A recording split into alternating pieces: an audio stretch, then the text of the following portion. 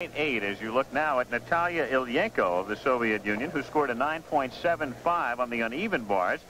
She would need a perfect mark, a 10, to move into first place.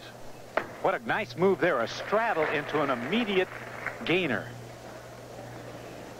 Ilienko is 16 years old, 5 feet even, 84 pounds. She won the floor exercise at the 1981 World Championships.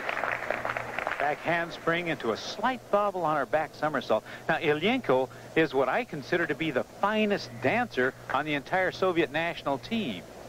Really moves well. However, her track record isn't that strong when you consider all-around scores in international competition. But a fine gymnast, and I think a very natural dancer. She does obviously well on the floor exercise, fairly well on the balance beam, but has her problems from time to time with the bars and on the vault. Should have a pirouette into a front walkover coming up about now.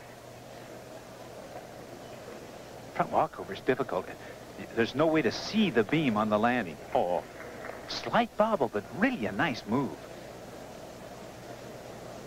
Now she'll get set up. She really delays her handstand. Makes it just right, then takes 2 back handsprings into a double back somersault dismount. And on those, right on the money. A little bit low on the landing, Al, but a fine performance.